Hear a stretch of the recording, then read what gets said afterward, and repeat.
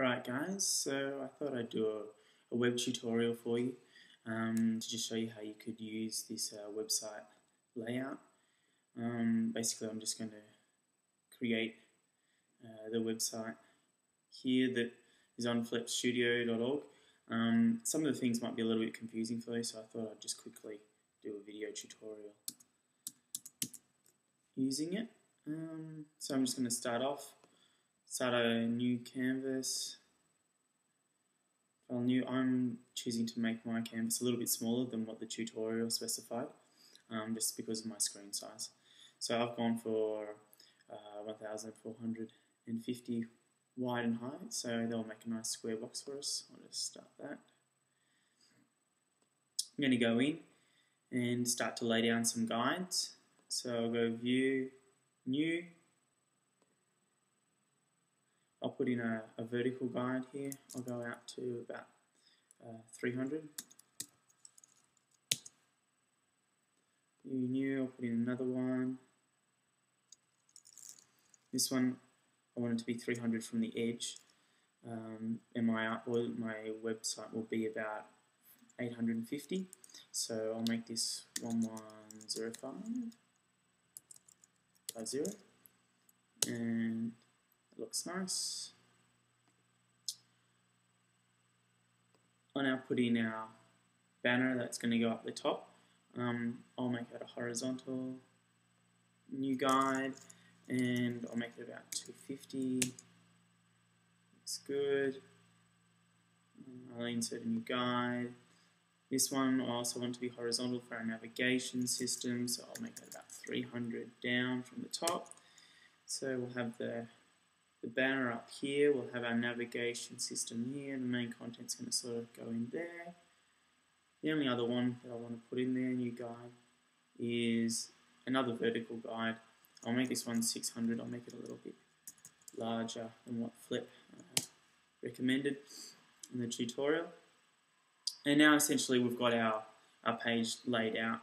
Go down to the rounded rectangle tool. I'm just going to start to draw in some of our boxes. You should notice that our boxes will basically snap to the guides, so this is why we use guides to lay out our website. It just helps us to be able to quickly draw up boxes and change the color here. Draw another guide for the background. I won't go all the way down, probably go to about 800 down. I'm just looking on the left hand side there. And I'll just change that to a lighter colour as well. And finally, I'll draw the side panel. I'll just go in there. I won't go all the way down, I'll just leave a little bit of room. Alright, and change that colour, make it nice and dark. So contrasting. Excellent. That's basically our layout mapped out. What I'm going to do now is turn off the guides. So I'll just go to Extras under View and just click that to turn it off. I'm now going to move some of my objects on the stage down a little bit just to give ourselves a bit of room. So holding down the Shift key and using the arrows on the keyboard, I'm just going to move down once. That, I'll grab the navigation and I'll move that down a couple. So there'll be a couple spaces down. Go to the main area, just move that down a couple as well. So we're starting to get a little bit of space around our graphics. And one more over. That looks nice and neat. So I'll zoom into 100% so you can have a look at what I've done. Yeah, looks pretty good. Not bad. Okay, so the next thing to do is to style this horizontal bar. Just go over to the gradient. Click on that. Flip chose a nice pink colour, so I'll go with that. Choosing hot pink. Click OK. Double click gain. Go for a pink colour, I'll go for a lighter pink. So, okay. Gonna grab that layer, drag it down. I'm going to right click on it, rasterize that layer. So I just made a copy and then I've rasterized it. Going to go over here. I'm going to try to cut it in half. I might need to grab a little bit more off that. Just delete that bottom part and select.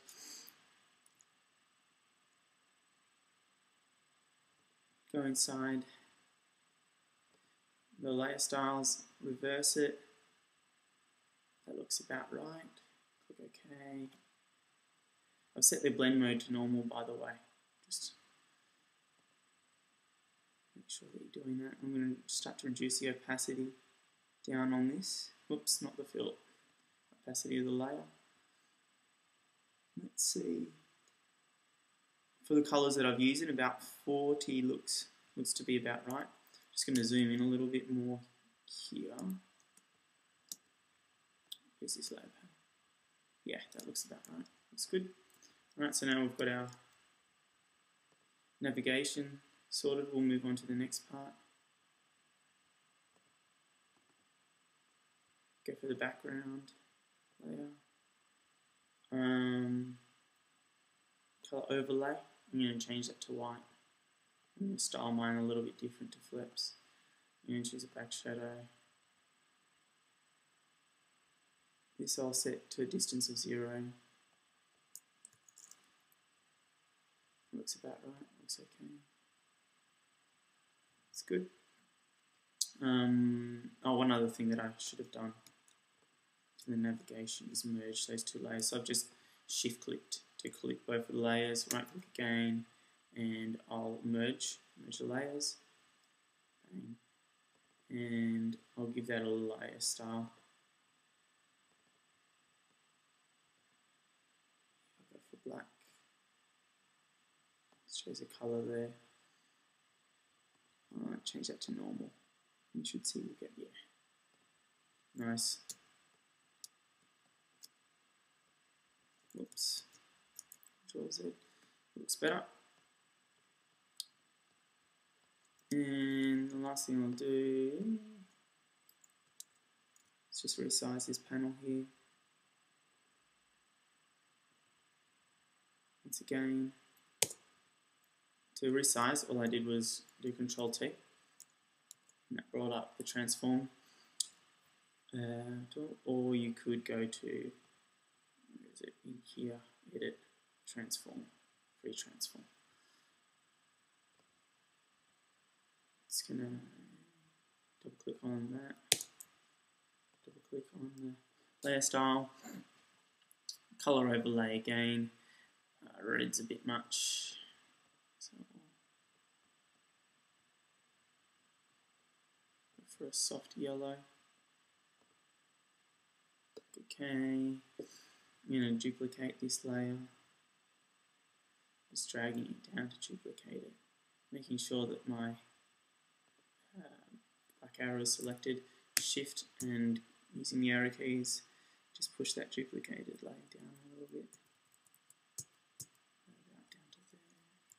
Looks about right. It's nice and symmetrical. And now it's just a matter of adding text, basically. So do that. Go to the text tool. Load. I've got Helvetica as a font that I'll use. So I'm just going to say home about us contact.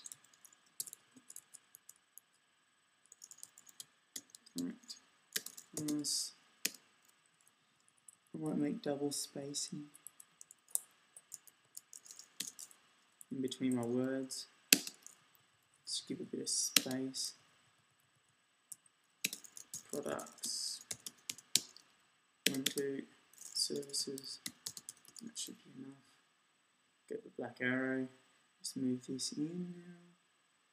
And try to line the H up with this panel here, and also the change of gradient that we've got happening in our vector graphic.